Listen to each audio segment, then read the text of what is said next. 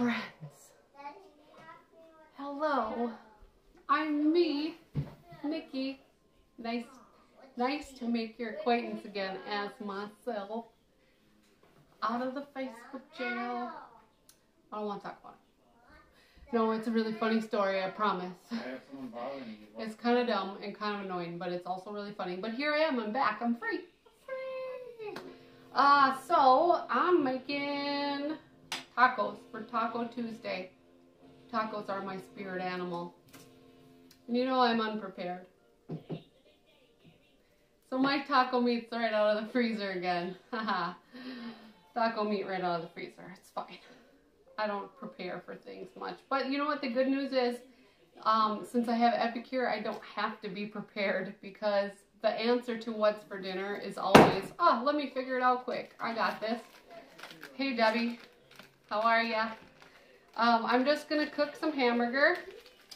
So this is totally frozen. It still has ice on it. Hey, Andrea. So I am throwing this bad boy right into the microwave for 4 minutes to thaw it out. So we'll put this on a plate because safety first. Put your steamer on a plate. Multi-purpose steamer uses the water that's already in your food to trap in the moisture. Uses the moisture that's already in your food to cook your food. So you don't need to add any oil. You don't need to add any water. You don't need to add anything extra. Whatever is in your food, that's what's going to cook your food, so you're not going to lose any nutrients when you're cooking your food. I'm putting the steamer lid on so those steamer vents are away from the handles because, well, since we're actually using, we're putting this on a plate for safety, you know, because this is flexible. So we put it on a plate so that it doesn't, like, you know, when you pick it up, kind of the lid can kind of pop off and you can get a steam burn. I don't want you to do that. Put your steamer on a plate. Put the steamer vents away from the handles. This is going in the microwave for 4 minutes to thaw it. Boom, 4 minutes. Okay, and then while we're doing that, I'm going to make some salsa. I have a fresh tomato here. It's not as good as fresh out of the garden tomatoes, but we're not quite there yet, are we? We're just moved our garden because we're going to build a pole shed. And the pole shed's gonna be built in April, or in May, sorry. So all the groundwork and stuff is starting in the next couple of weeks.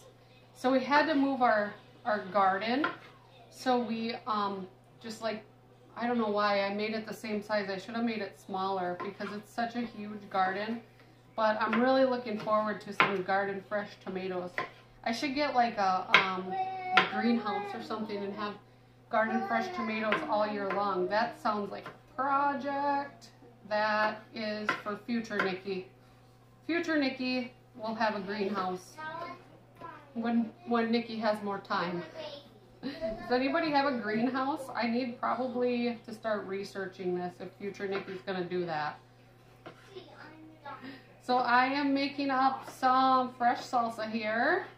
And you guys already know that if you like fresh salsa, if you like salsa at all, you know that you really shouldn't keep salsa in the refrigerator in the jar for more than 2 weeks. It starts to get kind of yucky after 2 weeks. Who has salsa in the refrigerator longer than 2 weeks? Yeah, shouldn't probably be using it after 2 weeks. So what I love about this poco picante so much is that I can just make just as much as I want for, you know, whatever my family's gonna eat. I can make it as spicy or as mild as I want.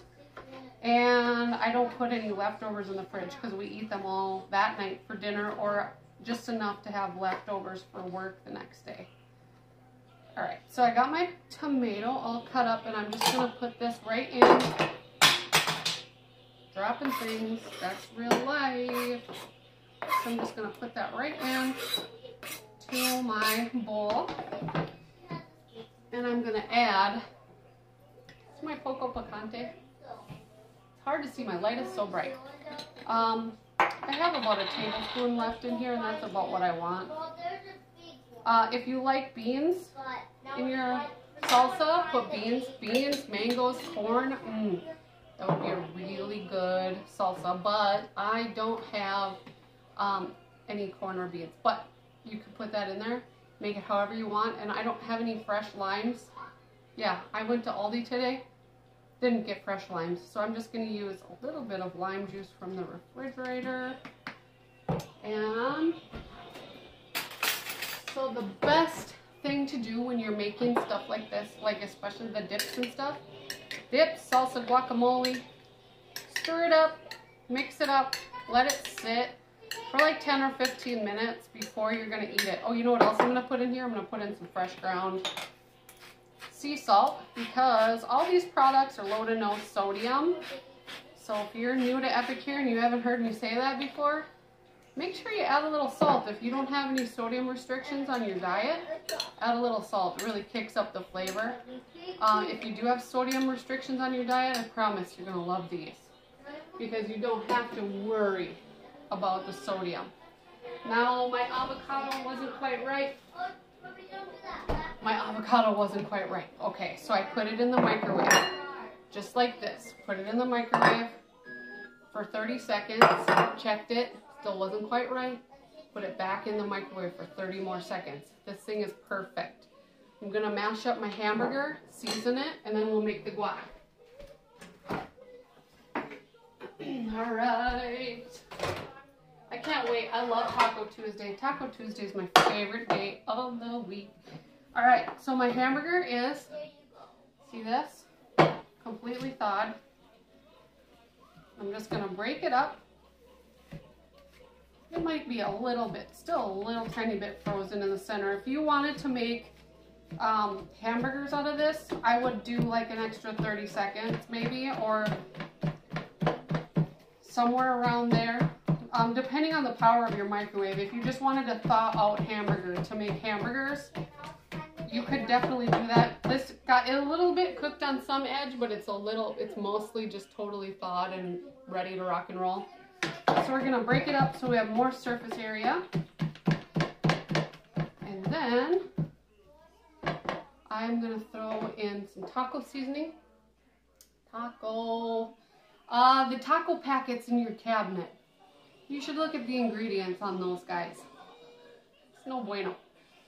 This really has all things you can pronounce and things you know. Chili powder, spices, onion, garlic, mustard, herbs, cayenne pepper, jalapeno pepper. Do you notice what's not in there?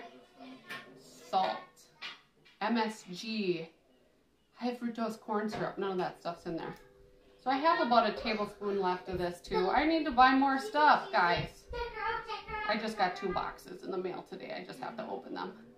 All right, so I'm gonna season my hamburger meat, and then I'm gonna hit it with a little salt too, because I don't have any sodium restrictions. A little bit of salt. This is gonna go back in the microwave for like 4 minutes. And then we'll make guacamole. Steamer lid on, vents away from the handles, back into the microwave for 4 minutes. Awesome. Okay. So my avocado. Back to my avocado. Okay, how many times do you get an avocado? Not ready when you want it, or it is overripe, or it's just overripe, underripe, or totally like mush in the inside. This one is perfect. Look at that. It's a little hot because it was in the microwave, but it's good. It's good. So we are going to, I love this avocado so much. Has any of you guys tried this?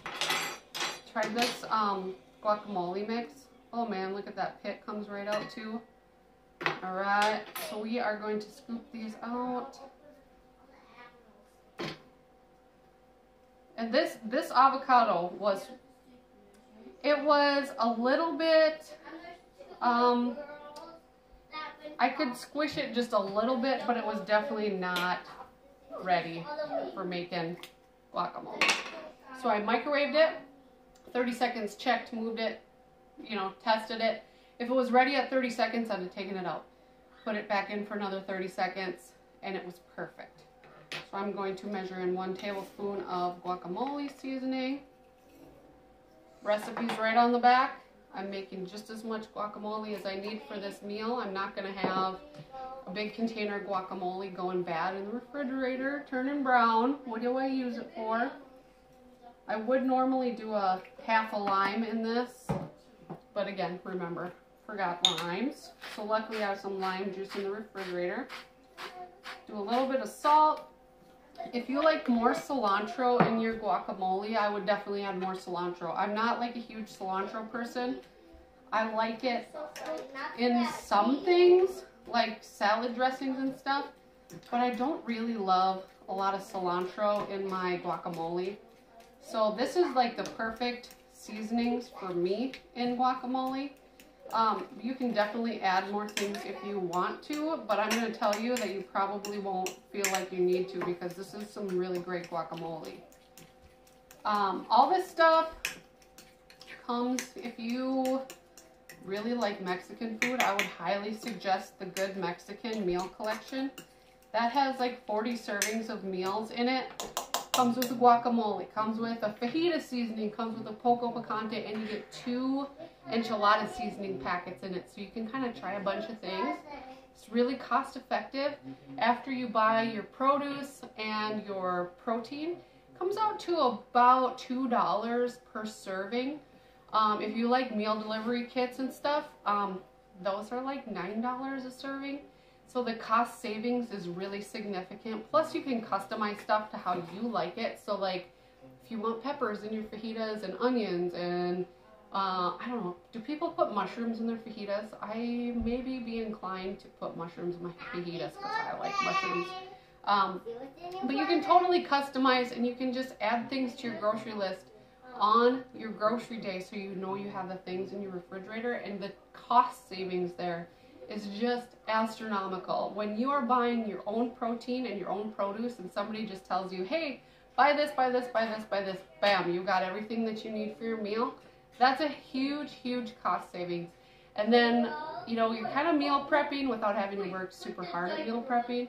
Hi, Lucinda. Hi, Diane. Yeah, Diane, I love this guacamole mix. Look at how beautiful that guacamole is. Remember, this avocado was not ready. The microwave made it ready. The microwave is magic, isn't it? It's so magic. All right, so the guacamole's ready. The hamburger is ready. Guess what? I got to announce a couple of winners. I picked 2 people from the Say Hi, Let Us Know You're Here post that I posted on Saturday. You guys are awesome. I'm so glad you guys are here. Hi. I love you guys, even if you haven't commented and you're just kind of learning. Thank you guys so much. I'm super happy that I'm able to like show you guys why I love Epicure and how it can make your guys' life so much easier, faster, healthier, cheaper, especially if you're using meal delivery systems, you know what I mean? Patty Keener Brewington and Elizabeth Settlin, I think I'm saying that right. I'm going to tag you guys. I'm going to let you guys know that you win. And I'm going to send you guys dinner on me. I'll just have to get your mailing address and I'll get that in the mail for you. Hamburger's done. Let's take a look at it. So I decided I'm going to make myself a taco salad for dinner tonight. The girls will probably have tacos in like a low-carb taco shell. This taco seasoning that is in the jar has a few less ingredients than the taco seasoning. If you're wondering the difference between the taco seasoning in the packages and the taco seasoning in the jars, the taco seasoning in the jar is more of really just a seasoning, okay? So if you just like taco flavored meat, if you are a taco flavored meat fan, taco seasoning in the jar is the way to go. If you like to have more of like a sauce or like what would you call that? It has like a gravy, like a taco-y gravy. That's not the right word for it. But if you like to have like that saucy taco meat, the taco meat in the Meal Solutions packets is the way to go. But if you just like taco flavor, definitely get it in the jar. It's more cost effective. There is, how many servings in here? 91 servings. Quarter teaspoon of is 1 serving. So they're saying like 2 tablespoons of seasoning per 1 pound of meat. So that's 6 times 4. That's like 24 servings out of 1 pound of meat. Nah, it isn't quite 91 servings in this container. I would say it's more closer to, I would say you could easily get about 50 servings, 50 to 60 servings out of this seasoning jar. So that would be like, I don't know, 15 pounds of ground beef, 12 pounds of ground beef, something like that, depending how much like taco meat you put on your stuff. So my meat is perfectly browned ground beef and ready to serve to my family. If you're keeping track, that took me 8 minutes, 4 minutes to thaw, 4 minutes to cook, bam, ready to go. Plus I made salsa and I made some bomb guacamole that I am looking forward to. Last time I made Mexican meal, my avocado was no bueno. It was bad. It was super bad. So got a couple of winners. I wanted to let you guys know that tomorrow, if you guys wanted to join my team and be an Epicure gal or dude, just like me, who shows up, cooks food for their family real quick, and shares Epicure, we can get you signed up tomorrow for 20% off, which is $79. That will be over tomorrow. Tomorrow is the last day. Secondly, I would love to get you guys hooked up with a cooking class link. A couple ways to do that. I have a group starting tomorrow for a mega class, or I can just give you a link tree that you can share with your friends and collect the host benefits. My average hostess gets about between $80 and $100. It's really pretty simple. Share the love, collect the rewards. So we're gonna eat, guys. Oh, I wanted to show you too. Okay, so you remember that you don't want to use aerosolated cooking sprays, right? Like, you don't want to use them, period. They're really not good for you, and they have a bunch of junk in them. I went to Aldi today. I showed a picture of this. I got these, okay? It comes in a pack of 2. Comes in a pack of 2, $4.99 for 2 of these. Now watch. I'm going to spray this onto a plate so you can see.